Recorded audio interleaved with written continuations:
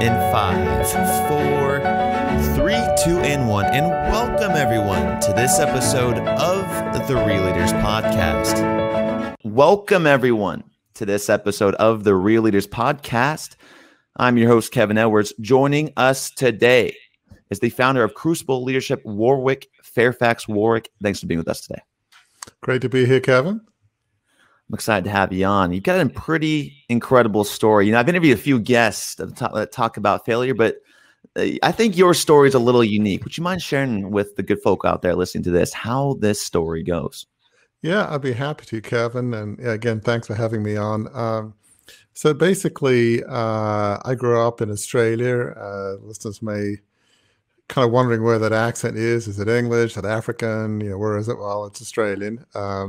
So I grew up in this 150-year-old family media business. But the time I was growing up, it was very large. It had TV stations, radio, magazines, newspapers. It had the equivalent of the Wall Street Journal, New York Times, and Washington Post of our country. So really the opinion leaders. And so I was the fifth generation, and I was expected by my parents to take a leading position and, you know, would have inherited, I guess, significant shareholding in the company. But as often happened in family businesses, there was instability, there was friction going back decades. Some other family members threw my dad out as chairman in 1976. So come early 87, my dad died. He was in his late 80s. I'd just come back from Harvard Business School. I did my undergrad at Oxford in England, worked on Wall Street, Harvard Business School, all to prepare myself to take a leading position. But after my dad died, stock price of the company started rocketing up. The market felt it was in play, as they say. And being young and idealistic, I felt like I was 26 at the time. I felt like something needed to be done. I felt like the company wasn't being managed very well or run along the ideals of the founder. So in late August 87, I launched a $2.25 billion takeover, Australian dollars, but still a lot of money. It's probably, I don't know what, 1.5 billion or more US, somewhere around there at the time. And so really from the beginning, things went wrong. The family members sold out. 87 stock market crash hurt our asset sale program. So by the end of the year, we had an unsustainable level of debt. I brought in new management that increased operating profits 80%, which I suppose you could say validated my premise that the company wasn't being as well managed. But the interest in debt was so much, it really didn't matter what management was doing at operating level. Fast forward 3 years, we get to late 1990. Australia gets the big recession. Newspapers are very cyclical in terms of revenue, and the company had to file for bankruptcy. So my whole goal had been to preserve the family company, to see it be well managed, be run along the ideals of the founder. So in some sense, what I did directly contributed to the opposite of what I wanted to achieve. It fell out of family control. Companies still went on, but not within family control. I moved to the U.S. in late 1990. My wife's American. I've been here ever since. So that's probably a short synopsis of the story, if you will. And Warwick, you said the objective was to take over the family company, to run it, to grow it. What was the objective of the actual company, though? Like, what was the intention of why this company started? Yeah, good question. It was started by my great-great-grandfather, John Fairfax, who came out from England, and he really wanted to start an independent newspaper. He never, back in the 1800s, most newspapers were party papers. Like in the U.S., people, was either a Democratic paper or a Republican paper. Like you had the New York Times and the, New York Tribune. One was Democrat, one was Republican. Like in the times of Lincoln, that's kind of what you did in the 1800s. People didn't say, "Oh, we're independent." Well, no, you didn't do that. But that wasn't John Fairfax's vision. Was that, in fact, the masthead of the paper when he bought it was, "May Whigs call me Tory and Tory call me Whig," which is basically, may liberals call me conservative, conservative call me liberal. So that was always the ethos, if you will. So yeah, the vision was to be a force for good in the young country of Australia, and Yeah, very idealistic, and it was a strong vision. The founder, John Fairfax, not only did he grow his business, he treated his employees very well.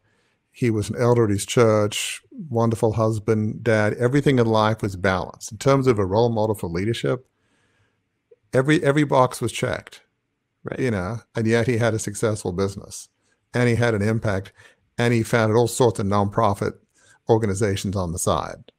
So in terms of a real leader, to me, that's like the benchmark, at least to me, of what a real leader should be. Well, it seems like there's definitely some big shoes to fill. Like, help our audience understand, what it's like growing up in a fifth generation, large media conglomerate like that. What are some of the expectations and maybe some of the pressure that you had to face growing up? Yeah, absolutely. I mean, it was, sometimes parents might ask their kids, so what do you want to do in life? And you don't always know when you're really small. It's like, I don't know, fireman, policeman, I don't know, quite whatever. But for me, that was an irrelevant question.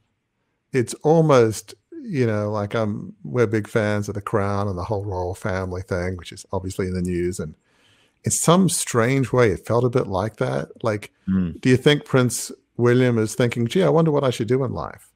Right. No. I mean, he will be derelict in his duty to the nation of Britain, or indeed, the Commonwealth or beyond. And it did feel like that I had no choice, and I would have devastated certainly my father and parents and betrayed my ancestors. So yeah, the pressure to fulfill a role that frankly I didn't feel like I was designed for. I'm more of a reserved, advisor, executive coach type, which is part of what I do. The whole take no, prisoners, Rupert Murdoch type of executive, that's just not me. And but I never felt like I had a choice. So the whole Oxford, Wall Street, Harvard Business School, it wasn't so much I had a passion for finance or business. It's just, well, that's not relevant. It's what skills do I need? I'm going to prepare myself. What's the job? Let me equip myself. So, and I guess the other aspect to your question is, because it's so prominent, we not only were wealthy, but we were very established and very well respected by the community. It wasn't like, some wealthy people that just rip people off. It was money, respect, status. I suppose for people in that realm, it's everything you want, right? But if you put a foot wrong, I mean, can you imagine, Warwick kind of drinks as a teenager and has a DUI or something? I mean, oh my gosh, fortunately that never happened, but it'll be in the newspapers. For most of us, we make silly mistakes when we're young. Who knows? For me, if I made a mistake, everybody would know. So the pressure to be very, very careful was huge. I mean, I was very aware of, don't want to put a foot wrong. Don't want to disappoint my parents. So yeah, it was a lot of pressure. And so when you came back from Harvard and took this company over, looking back now, would you have done anything differently? And what were some of the turmoil that you were dealing with internally with your family? Yeah, I mean, a lot of things I would do differently. Some of the things, obvious in hindsight, but whether it was right or wrong, other family members throwing my father out as chairman 11 years beforehand. I mean, I just felt like he wasn't perfect. He was a great man who I dearly loved. I couldn't understand how he could do that. He was, probably in his 70s at the time, but very healthy, very mentally acute. So that was a subtext. A bit too much idealism, thinking, oh, things need to be changed. And one could debate if it was as bad as I thought it was, at least in terms of the ideals of the company. How it was run, yeah, objectively, I think they made some decisions that weren't optimal. But, just being, I mean, there's a lot of lessons. Sometimes we're so certain our truth is the objective truth, right? We hear everything from our side, whether it's in politics or business. You feel like, oh, I know the truth. Right? All my buddies, all my associates tell me we all agree we're in a little echo chamber. And so I felt I was certain other family members weren't running the company as well as it should have been, and management wasn't. But did I talk to them? Did I say, here's what I'm thinking? I mean, I was very young, just out of Harvard Business School. It would have been a big ask at 26 to expect that level of emotional maturity, at least where I grew up. So yeah, I could have paused, tried to listen, learn before going in with all guns blazing. As soon as I got off the plane, it felt like, not quite, but close, from the US after business school. Mm. So, just don't assume that what you believe is truth is truth. Don't believe you have all the information. Talk to the other side, whatever that means to you. Gather facts, gather information. Be a little slower to jump in when throw the hand grenades. I mean, it's so tempting. We all get a little self-righteous. I'm fighting for truth, honor, and the American way, as I think they used to say in the Superman show way back when, that whole kind of thing. So, yeah, I mean, and just assuming that the family wouldn't sell to me and be trapped in a privatized company was an incredibly stupid assumption. But when you've got all these emotions swimming around you, you can make some really, I mean, how could a Harvard Business School Oxford graduate make so many dumb decisions? I mean, it's still puzzling to me, to be honest, as I look at it. But yeah, I made a stack of really cataclysmic, dumb decisions that had huge effects on me and other people. Well, it makes sense to me because when, myself and others coming out of college, we think we should be the CEO right away. Right. We don't realize the experience and everything that goes into running an organization and what comes along with that responsibility at that time. When you're 26 years old, you take over the organization, and then I want to stay on this timeline. A couple of years later, you move to Annapolis, Maryland. When we think about crucible moments, explain to our audience what you mean by crucible leadership and what was your crucible moment?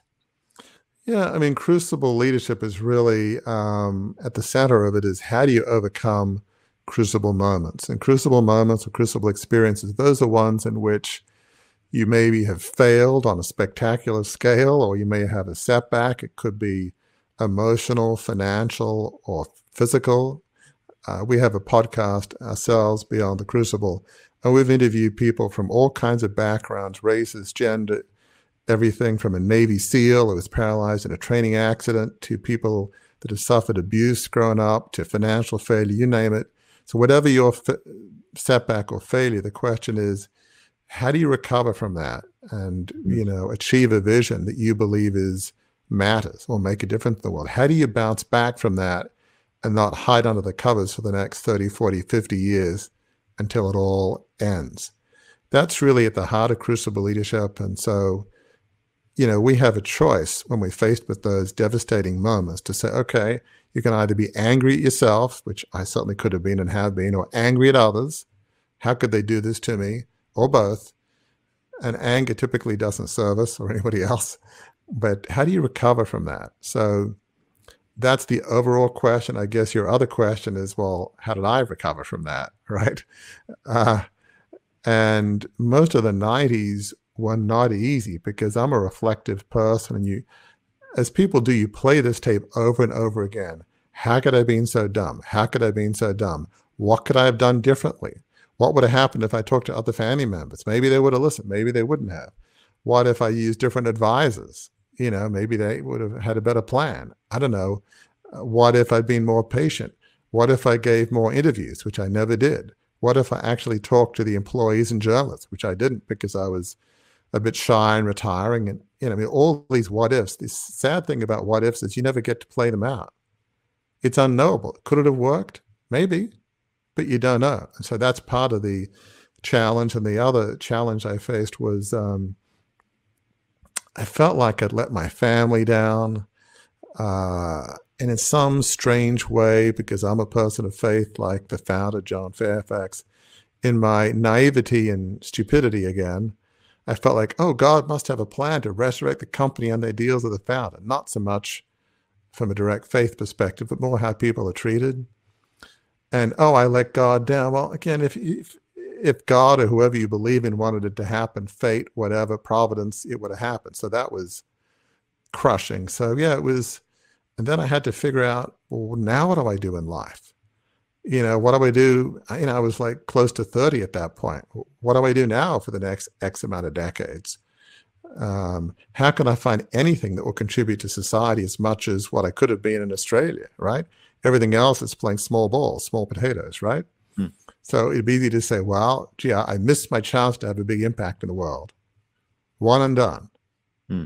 Never. So yeah, it was pretty crushing on, emotional, spiritual, self-worth, self-esteem, you name it. It was all pretty rock bottom. So yeah, it was devastating, certainly.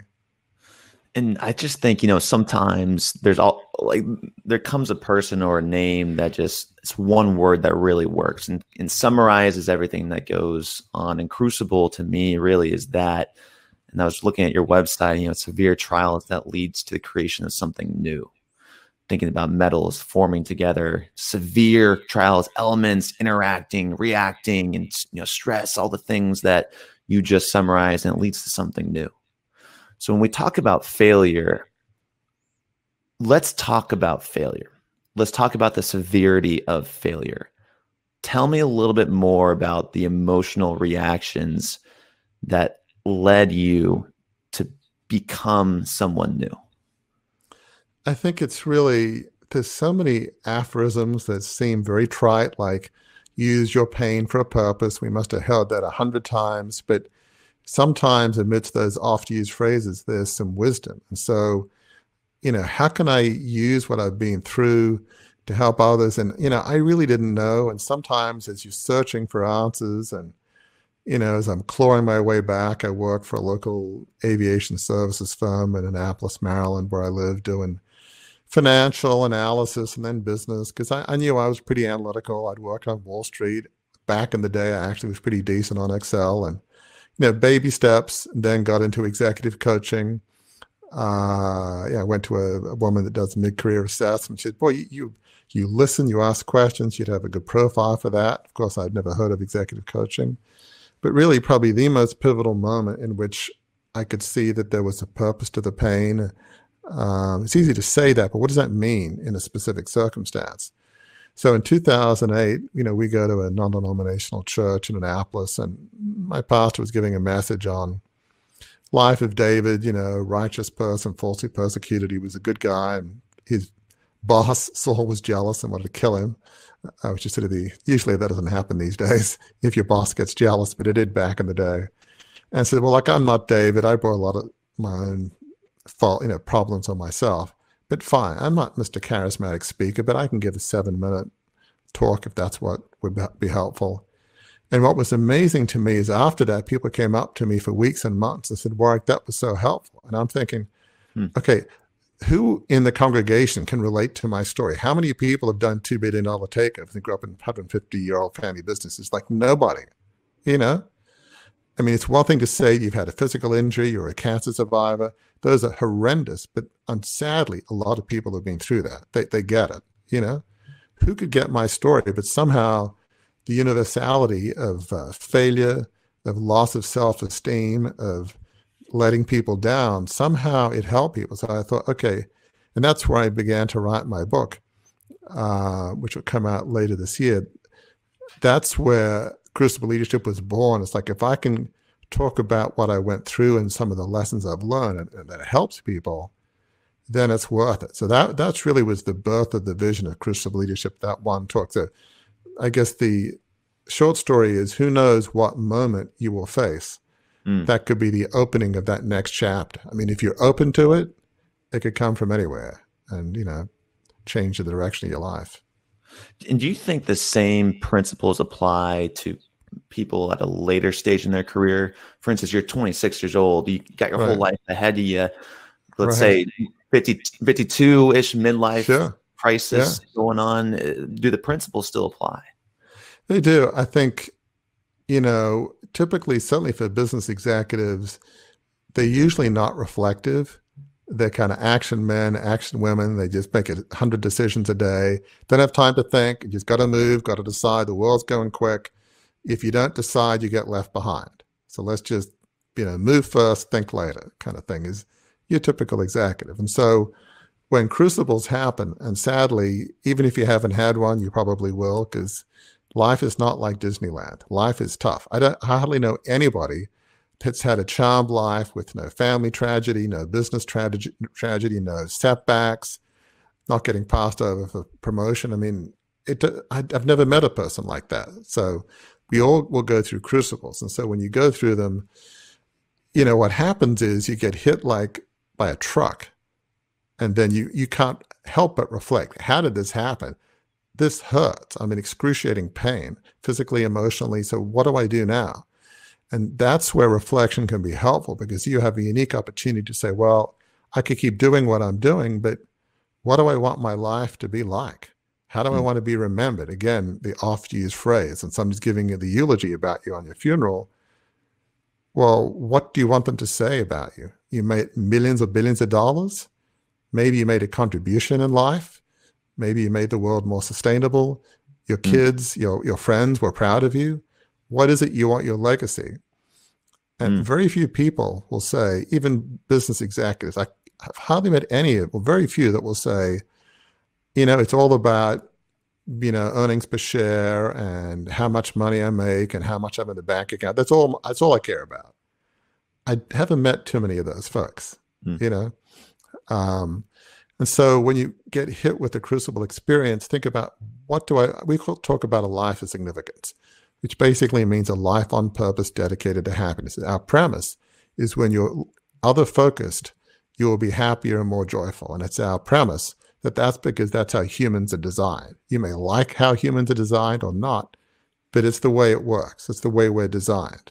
We're designed to really be other focused in terms of if we want really joy and fulfillment. And that could mean very many different things to different people. But think about in those. So if you're 52, it's like, okay, maybe I don't have to go quit and start a nonprofit, but maybe I can think of my company in a different way. Maybe I can, give back, help my employees achieve their dreams. Maybe we can set up our own nonprofit within the organization to do what we think, we can as a company to help those around us. So even if you're CEO of a company, you can begin to think differently. You don't necessarily have to quit, but what do I want my legacy to be? What do I want the legacy of this company to be? Those are the issues you should be focusing on more than just earnings per share. So when you're working with these CEOs, are you asking them specifically about their own life or about how they could change their life that could impact their organization?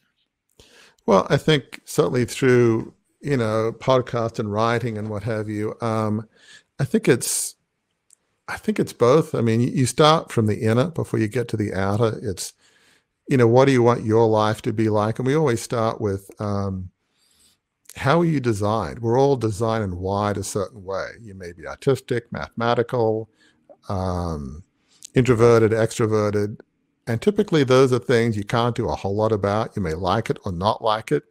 If you're not athletic, yes, you could try to be a Wimbledon champion, but, why do that? Focus on the areas where you're good at. So it starts with your design. And then it's like, well, what is it you're really passionate about? What gets you up in the morning? How does that tie to your fundamental beliefs? It could be faith, it could be spiritual, it could be a set of values or philosophies. What do you believe is really important in life? And so when you intersect how you're wired with your fundamental beliefs, whatever that means to you, in an area where you feel like matters, that's where a compelling vision is birthed. That's where a vision that will get through most roadblocks. So it's really design, what you're passionate about, tied to your fundamental beliefs in a vision that you think matters and will somehow make a difference. So those are sort of the different strings, if you will, that you want to tie together. Got it. And there's an interesting parallel that I think your story represents so well. And that is, if you've been watching any TV, you'll see commercials that say, don't be your parents. It's hard not to, right? And it's something that's in the Bible. It's something that's you said it's not Disneyland, but it's also in many Disney movies. And it makes sense, and it hits and it connects with people such as, Aladdin or The Lion King, right? How do I not be my father?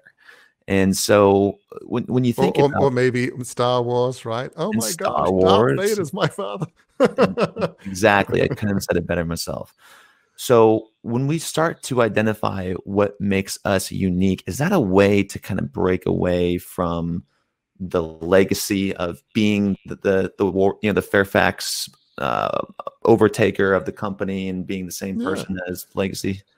Yeah. I mean, Owners? I'm not a believer in rebelling for the sake of rebelling, you know, but it's funny. I'm somewhat similar to my dad in the sense my dad was very philosophical. You know, he didn't have the same maybe evangelical faith that I do. He was more ecumenical, but he was philosophical. He would have been a good philosophy professor. He wasn't really a business guy. He wrote well, but he wasn't really living his own life. You know, we've had almost a few generations of people living somebody else's vision, in this case, 5 generations before. And the founder's vision, it was a very noble vision. I mean, how can you argue with having an independent newspaper that uplifts the nation of Australia? It's not a bad vision. You know, I applaud it. It's just wasn't one I want to spend my whole life in, you know, controlling some big newspaper.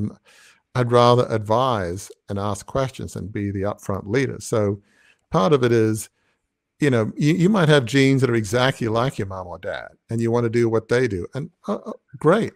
But hopefully these days, the wise parents aren't saying, son, daughter, you know, we've got generations of doctors and lawyers in our family. And so you get to choose what your specialty is: orthopedics, heart surgery, if you're a lawyer, tax, corporate, maybe nonprofit, or there's no money in that. So probably stick to corporate or tax. But,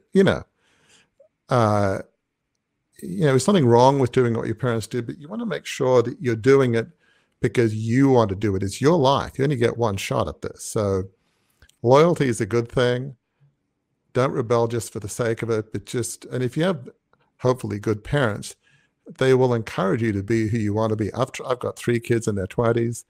I've tried to encourage them. Look, I don't care what you do so long as you enjoy it and feel fulfilled. You know, I counsel them, I coach them, but I'm not pointing them in a direction I want them to do. I want them to be who they want to be. Right. And it's very difficult for the successor to let their family members know they don't want to work for the company anymore. If your father was still around, would you be able to have that conversation? And if you could have that conversation, how would you approach it? Yeah. I mean, if I think back, if my father had been around, for even another few years, it would have been impossible. I couldn't have done it. There's no way in the world, because I dearly loved him. After what happened with him being thrown out as chairman, he looked at me as the next generation. I unfortunately worked hard at school. I got good grades. I didn't do stupid things, wild parties or drugs or whatever. I was, quote unquote, the good son, whatever that means, in the sense of, which just raised expectations. It made things so much worse. If I was some, typical wealthy kid that was just spoiled and dilettante, and it would have been easy to write me off. But sadly, I made it so much tougher. So I couldn't have said to him, Dad, I'm not going to the family business. It would have crushed him. I would have felt like I was being disloyal. I was betraying him. I mean, I would have felt that was about as easy a conversation if, forgive the analogy, if Prince William had said to his dad or his grandmother, I'm not going to the family business. Can you imagine? No. Yeah. It would crush them. It would crush them. It's like, this isn't an option. It's your birthright. It's your duty to the nation. That's the conversation. I know it sounds a weird analogy, but it feels like that. So I guess if you're in a family business, frankly, the onus is on the parents. The onus is on the parents to sort of suck it up and say, look, I love this business. I founded it. Maybe my, grandparents founded it, but look, don't feel like you have to do this. Son, daughter, I'm not kidding. I want you to be happy. The world will go on without X business being in the family. And you got to really mean it and encourage them. It's really up to the parents to do that. The kids will either rebel or, like me, be overly loyal. But the onus is on the parents from my perspective. Well, what's crazy for me is just us as humans setting expectations for ourselves and just putting a ton of pressure and playing mind games with ourselves to achieve who we think we want to be. How can business owners, entrepreneurs, leaders listening to this right now start to perceive expectations in a different way? I think quit trying to live up to your parents' dream. Quit trying to live up to who you think you should be, not who you want to be. We can put our own expectations on ourselves. I have to be responsible. I have to go to business school. I would have loved to have my own little art gallery, and I don't know, you're in California, I don't know, Sausalito, or you pick the idyllic spot. I may make no money, but I just love to paint nature or people's stories. I mean, it's like, but everybody's telling me that's irresponsible to be a painter. You know, if I can be a lawyer because maybe I can write well, I should do that, right? Isn't that responsible? Well, life's about choices. If you're a painter, you probably won't be able to have as nice house or car or holiday home as you would a lawyer or, businessman, or business person. But, quit trying to live up to your own expectations or others. If you enjoy painting, again, I'm idealistic, I still am, just paint. Maybe you'll have to take a, job in high school or maybe teach at a college. You won't make millions of dollars, but you'll have enough to live off of.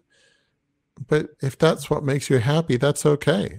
Life's not all about money. So part of it is just quit living up to other people's expectations and including your own. And this sounds so simplistic. I want to say do what makes you happy, but do what makes you feel fulfilled, that really is in line with your gifting. And somehow, even painting, I say even, that can be a gift to other people and to the world. It can enlighten people, and just like movies can. So many things can be looked at in a way that gives pleasure and joy and growth to other people. So does that make sense at all? It's just quit feeling guilty for being who you truly feel you are, Exactly. And back to significance, right? And so if we think about this illusion of success on a macro scale, it seems like you have thought about it.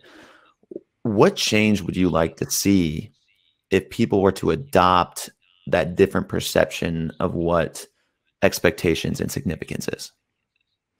I think, we talk a lot about the difference between success and significance. I mean, I have no problem with success. I mean, I'm not as wealthy as I was, but we have enough money that a couple of years ago, my daughter was in Australia. I guess my kids are all dual citizens. And so we said, well, let's meet up in the middle between the US and Australia. Well, we spent Christmas in Hawaii. Well, it's not exactly the cheapest time of year to go there, but because of family and it was a fun thing to do, we did. So I'm not against enjoying things in life. I'm not one of these people that says you have to, sackcloth and ashes and, oh, woe is me. And I think that's just silly. But you can enjoy things in life without letting money own you or control you. Or, because how much is enough? Millions, billions, It's like the millionaire says, well, I have a nice house in the Hamptons, but I can't afford the house in the south of France. I have a little private jet, but my buddy has a bigger Gulfstream. I mean, there's always somebody with bigger and better and more, right? And so if you measure it that way, you'll almost certainly lose. And so quit focusing on benchmarks of money as success, but more, how do you define success? And, in life's significance world, it's really more other focused. Well, what does it mean to you to give back? What does it mean to you to use your skills to focus on others? There's a lot of wealthy folks like, Bill Gates. He has this massive Bill Gates Foundation. Well, clearly he's investing massive amounts of money, more than most of us can. Well, I don't know him. I don't really know his story super well beyond what you read, but it clearly seems to me that his life, and he, I think, retired from Microsoft at a relatively young age. He stopped being CEO. Well, why did he do that? Because there were things he wanted to do in the world of education and other things. So he's as successful as anybody, right? But he's certainly other focused. So there are models out there in which you can be successful and also focused on other people. And so much of the people and real leaders, right? The people you talk to, that's what they do, whether it's clean water in Africa or they're focused on how can we make the world more sustainable and, environmentally conscious. I mean, a lot of people in your world, they're more other focused, right? They're not just about money. So it's not success or significance. It's not success or philanthropy. It's possible to be both. It's not a zero-sum game. Right. And I love that concept of there will always be something bigger. And right. I remember, my grandpa telling me, he's a big fisherman, Warwick, and he said, he takes this little canoe out on the river and fishes every day. And he said, this boat's essentially the same thing as someone getting a yacht. He's like, I have the same amount of fulfillment from this little canoe that someone else would have from a yacht. Remember and that's such a great, it's funny you mentioned that, because we just came out with a blog and podcast on what we called the whole, GOAT syndrome, if you will, greatest of all time. And, you have, obviously, Tiger Woods, Roger Federer, Tom Brady. And, the problem with trying to be the greatest of all time is it's hard to achieve that and maintain it. I'm a big tennis fan and Roger Federer fan, and he's on 20 Grand Slams. Well, he's got Rafa Nadal and Novak Djokovic nipping at his heels. Rafa Nadal, I call him the king of clay, which come June in the French Open, unless a miracle happens. If you're a Federer fan, Nadal's a wonderful person. He will beat Federer's record. Okay. Tiger Woods, with his injury, sadly, it's going to be tough for him to catch Jack Nicklaus. Yeah. So, one of the things I love about Roger Federer, as far as I can tell, is he plays for the love of the game. And when he's asked about this, it's, look, I want everybody to do their best and achieve everything they want to achieve. And you feel like he really believes this. He just plays because he loves the game. So even if you're the best tennis player, businessman, businesswoman, do it for the love of the game. Again, that other aphorism. If you try to do it because you want to be the best of all time, you're set up for failure, because records are meant to be broken, right? So, it's, and then when you achieve the top, what happens? There's this big letdown, because it's like, I thought it would be so fulfilling. And it's like, it's not, I mean, some people would say, wow, you went to Oxford and Harvard Business School. Okay. Yeah. Does it make me feel any better than any other person? I guess I'm proud in a way, but not really. I still made lots of dumb mistakes. Okay. Doesn't make me better than anybody else. The more, it's just, okay, great. I achieved that. Well, okay. But life's more than just putting your whole sense of self-esteem in records or achievements. And that is a pretty certain way to emotional letdown, I should say. Well, it makes a lot of sense, especially what you're saying about it doesn't have to be a zero-sum game. It can be an and or. And your purpose can transcend, your business, but also be influential in your business. What are some questions people listening to this could ask themselves or others to determine what makes them unique and what could identify what their purpose is? Yeah, I mean, the first thing starts with, how am I wired? Whether it's interests, skills, artistic, mathematical.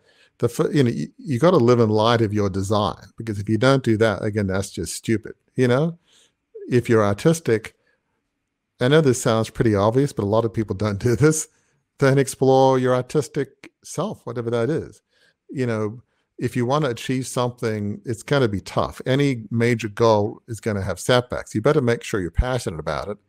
And how do you make sure you're passionate about it? If it's linked to, fundamental beliefs, whether it's in a business or if it's a nonprofit, if you feel like, look, I can't stand the fact that there's a very low level of internet access, how do I provide tablets to, people in third world? It's got to be a way. Something you feel like, this matters. I feel like it's my mission because I believe in it. I'm sick of seeing what doesn't need to be. Well, those are tied to some fundamental beliefs and values. So when you link wiring with values, which inevitably means you're passionate about it, you'll have a vision that, you just can't, you get excited to get up in the morning. surround yourself with what we call fellow travelers, people who buy into that vision, because more and more, and I obviously know this and your listeners do, you want to hire people that believe in the vision of your company. People don't want more than a paycheck. If you're a young person, millennial, you want to believe in the cause of the place you're working for. Right. And so that's another good reason to make sure you believe in what you're doing, because if you don't, others won't. So surround yourself with a team with complementary skills that really want to help you achieve that vision, our vision, their vision, all of our visions in your organization. But yeah, it starts with the internal before it goes external. So there are some steps that requires choices, and it requires some self-examination. Maybe you've been on the wrong track for 20, 30 years. Okay, it's never too late.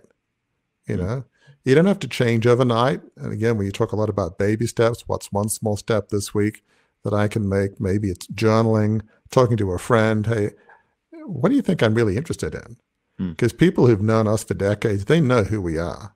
They may not tell us, but if we ask them, all of our friends and family will say, well, this is who Warwick is. This is who Kevin is. It's not a secret, right? They know. Well, maybe they're all wrong about who we are, and they could be, but maybe they're not. So am I really living in light of who I am and what I want to be, or am I trying to meet somebody else's expectations? So yeah, any of that makes sense? Yeah, absolutely. And for people listening to this, if they're still listening to this, which they are, if they're 42 minutes in, they're going to want to see results. They're going to want to have an idea of how they can transform their lives. From your clients that you've worked with, what are some of the results or people that stick out to you that have followed this framework and are now living a meaningful life? Yeah, it's funny. I think of certainly the people that we have, it's not so much just listening to me, but because what I'm saying, I wouldn't say is something that's never been said before. But when I look at the people that we've interviewed, maybe over 50 people on the podcast Beyond the Crucible, we've had everybody, as I said, from a Navy SEAL who's paralyzed and a training accident. How did he overcome that? He went to a clinic actually in San Diego, funnily enough. It's where he lives. Yeah. And there's a great vet clinic, because I know you mentioned earlier, that's where you are. And I forget the name of it, but there's this clinic that has as good a machinery for vets as exists in the country. Better than your average VA hospital. Nothing wrong with that. And it gives vets maximum ability of movement. Well, he's the executive director there. He feels pumped about what he does, obviously. Right. Somebody else in California, north of where you're in Los Angeles, a woman, Michelle Quay, who was hit by a car in Taiwan, where she grew up at age 8. And it really altered her mobility for the rest of her life. She never grew beyond that. She's still a little over 4 foot. She has crutches. Well, for years, it was hard to overcome that. But eventually she said, look, I know I maybe want to be normal. I won't be able to go to parties and have boyfriends and all this negative self-talk, rightly or wrongly, she put in herself. But she changed her attitude. Now she's one of the most joyful people I know.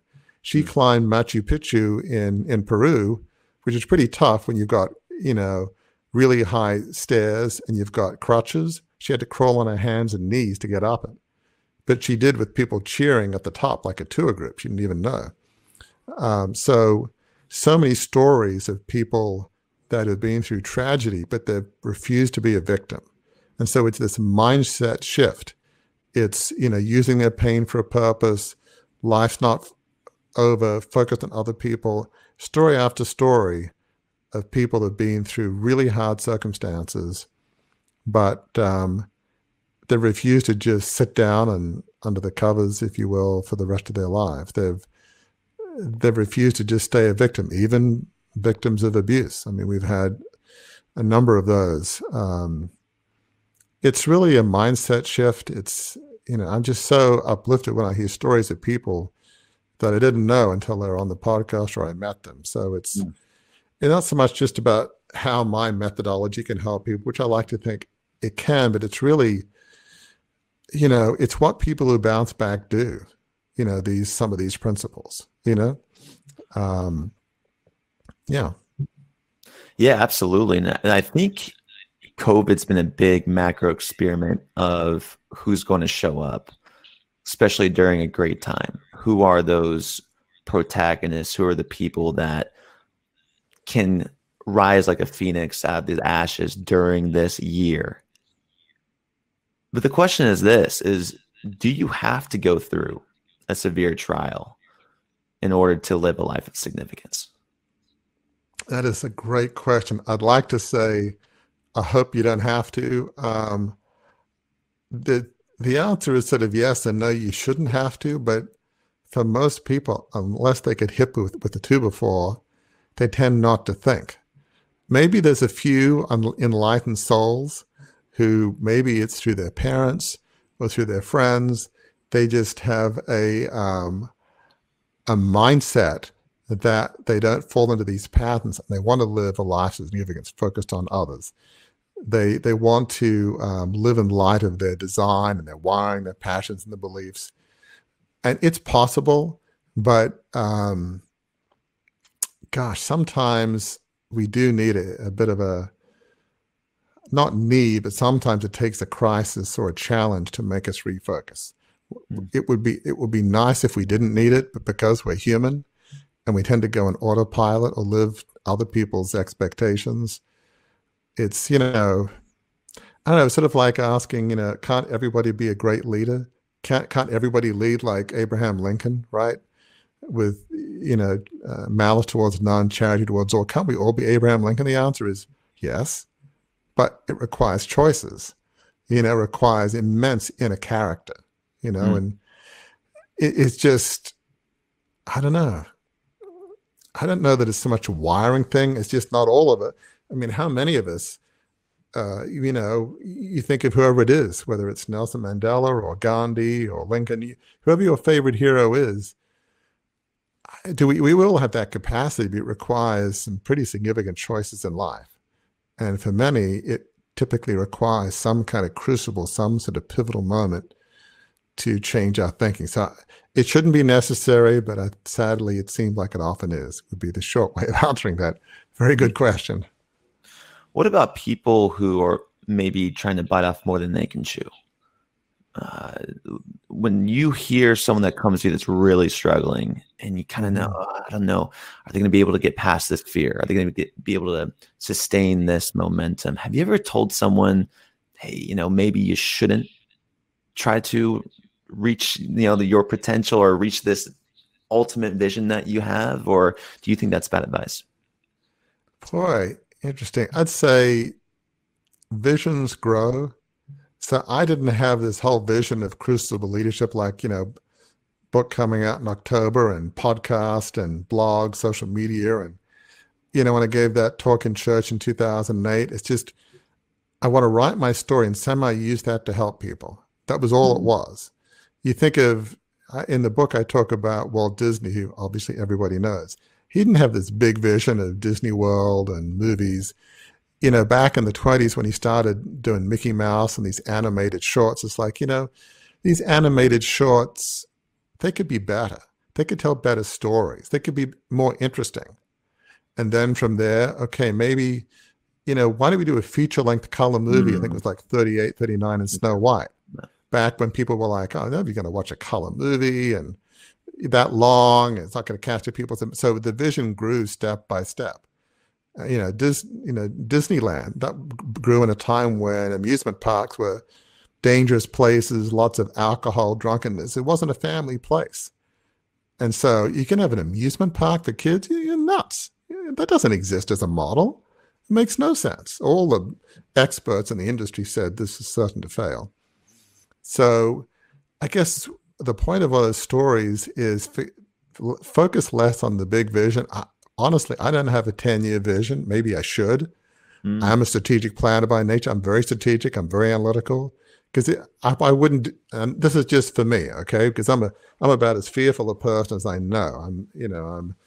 Because I reflect and I think of all the things that could go wrong. And so I don't move very quickly. I'm very reflective. So there's all these things that I'm not Mr. Typical visionary, the fearless visionary. So I'm very cautious. But so if I start thinking about a 10-year vision, I'll do nothing. I'll stay under the covers. But okay, what's one step I can do today, And it may be a challenging step. Like, I don't know, a year and a half ago, somebody said, well, maybe you could do a podcast. Like, well, I love asking questions. I'm curious. It's a bit of a leap for me, but okay, let me explore it. I'm not saying yes, but let me just think about it. Let me get some counsel, and over a few months, okay, let me try it. What's the worst that can happen? So think less about the big grand vision, but just try to be true to what do you feel called, whether it's spiritually or whatever. What do I feel called today, this week, this month? What's one positive step in the right direction that builds on my skills, is something that I'm passionate about, and let's go from there. It may not be founding the next, worldwide charity. Maybe it's just doing something in your neighborhood to clean up your neighborhood to make it safe for kids to play. Or maybe it'll grow into a worldwide phenomenon. And the other thing, I think, really to your point, is the size of the vision is not so much relevant. If it's having a big impact to you and your neighborhood, that's a big vision to me. So quit trying to say, oh, well, I do good in my neighborhood, but gee, this other person has started this thing that's doing good in 50 neighborhoods. And I'm not, well, it's not a competition, right? So quit worrying about what it could be. Quit worrying about the competition. Just what can I do today, this week? And then that's freeing, because one step at a time, it may grow and may morph, or it may not. And it's all good. So long as you're helping others and living true to who you are, you've already won. So the whole big vision thing, I'm not against vision and planning, but in terms of our own personal life, to have a vision for your life, I'm not saying it's wrong. It doesn't work for me, put it that way, because I wouldn't do anything. I'm too fearful. It's such stoic advice. When we go back to expectations, right? It's like that might have the expectation to become this. Right. And then everything you try to do goes toward that. But I think what you're saying is, you got to start with like the intention. What makes you unique? What is your North Star? And if, you're a boat and you take a little turn, eventually, right, you're going to try to achieve this big grand vision. You're going to be over here, and it's going to take a long time until you get back. And it's just such great advice, starting small. And it's freeing. It's like, what can I do today? What can I do this week? And who do I need to talk to? Who do I need on my team? What's the next step? So long as you feel like you're moving in a positive direction, that you feel like has promise, good things happen when you're moving in positive directions. I mean, over time, we've grown our team at Crucible Leadership, and opportunities have come. It's amazing how generous people are. Like a buddy of mine said, I know somebody at Morgan James that might want to publish your book. And it's like, okay, it's like, if you keep moving, it's amazing how nice people can be.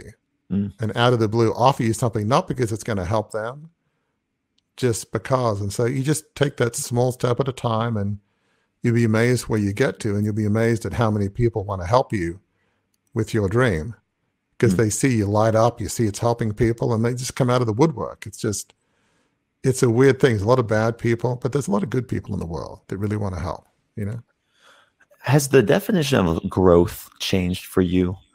Because, we think about failure and severe trials and overcoming, and you kind of take a few dips, but at the same time you're growing. Does the definition, like, how would you define growth, I guess? Interesting. Because I grew up with about as much money, power, and prestige as you can have, money has never been a motivator for me. It never was, never has been. It's not now.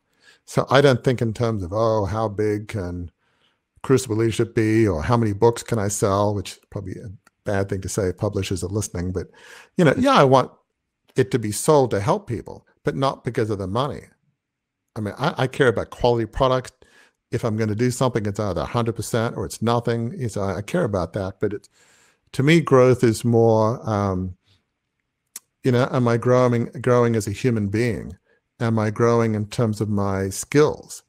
Like, are the things that I'm doing that are outside of my comfort zone, but will help what I believe is important that I need to be doing?